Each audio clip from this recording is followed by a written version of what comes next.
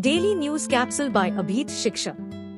National Consumer Rights or Bharatiya Grahak Divas is observed on 24th December annually across the country. The Consumer Protection Act of 1986 received the assent of the President on this day. It was made to protect consumers' rights and control market exploitation. The central government has unveiled a plan for the conservation of Asiatic lions in Gir, a region in Gujarat.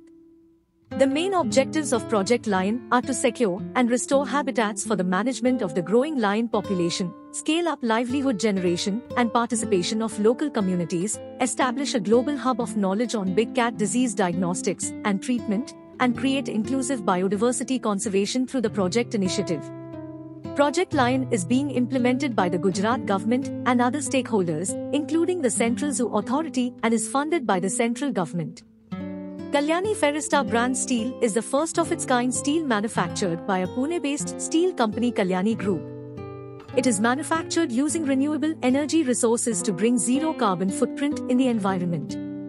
The Ferresta branded steel has up to 70% scrap that is melted over an electric arc, which is powered by renewable energy sources.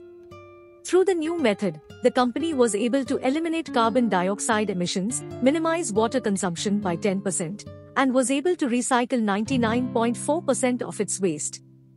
That's all for today's news capsule. See you in the next.